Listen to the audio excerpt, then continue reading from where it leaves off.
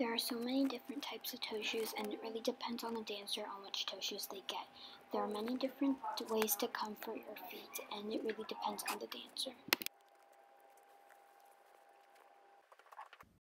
You need to stretch out your calf muscle, and then go down and stretch the side, and stretch your foot, and then do the same exact for the other side.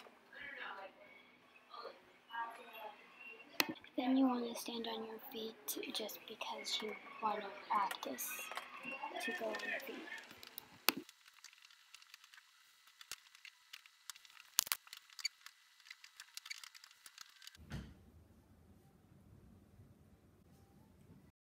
This is what an arabesque should look like. An arabesque is not considered an arabesque unless it is more than 90 degrees. This is also an example of a more than 90-degree arabesque.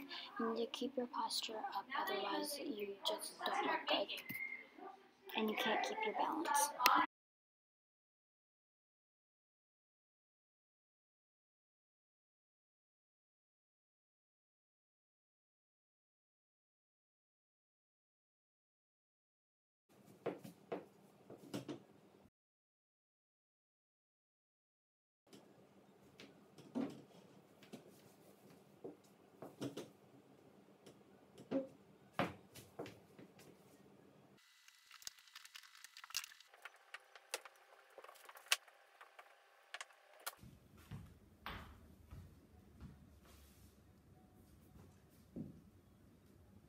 This is the first arabesque on the floor. My left arm is making sure my face is not covered and my leg is over 90 degrees.